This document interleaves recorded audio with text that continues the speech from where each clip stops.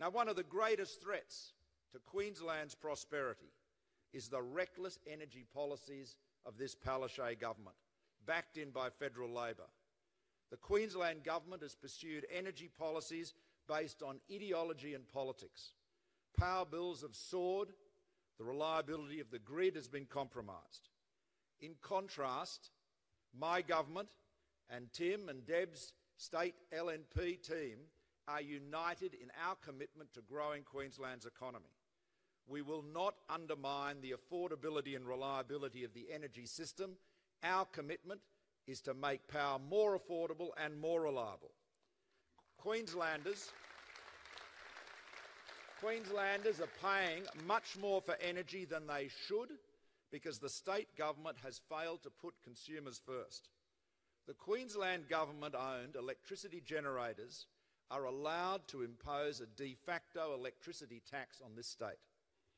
As Energy Minister Josh Frydenberg pointed out last week, Queensland had almost double the number of spot price spikes above $5,000 a megawatt hour of any other state in recent years. At the same time, the state budget for 2017-18 forecast a $1.5 billion windfall from the government-owned generators over the next 4 years, a 110% increase on the dividend outlined in the 2015-16 budget.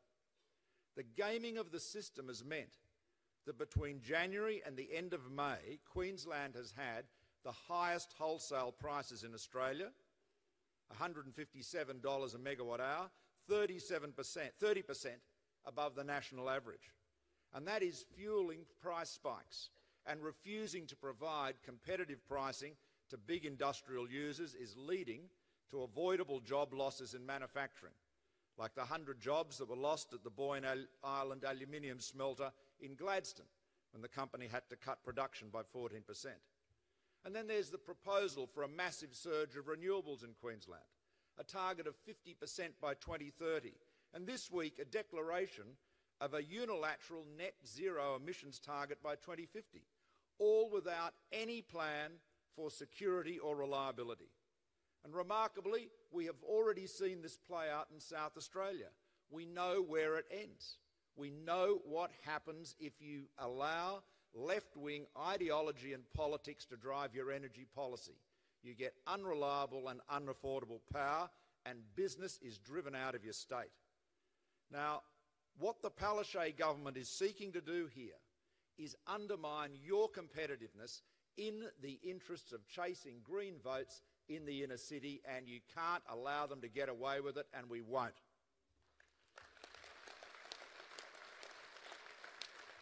Now, with the support of Tim and his team, we've taken decisive action on energy prices.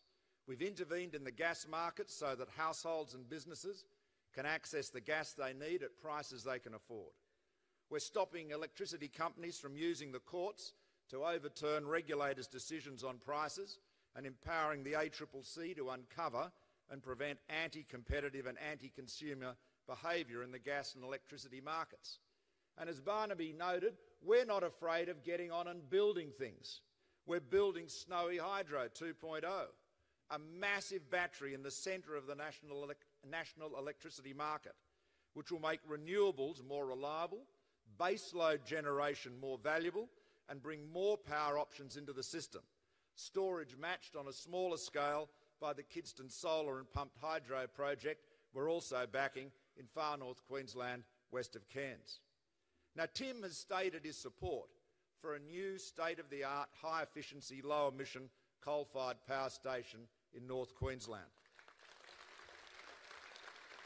Those people who say coal and other fossil fuels have no future are delusional, and they fly in the face of all of the economic forecasts. Right now, we need hard-headed, practical, ideology-free approaches to energy. We need reliable, affordable baseload power. That can be provided by more than one technology. All of the above is the best approach. We have plenty of energy options. Let's make sure they're judged on their merits.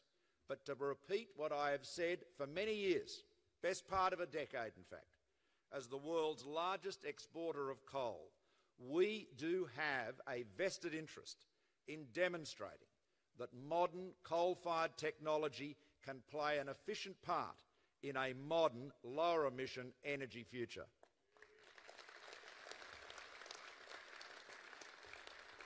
Now, our LNP coalition government has made the tough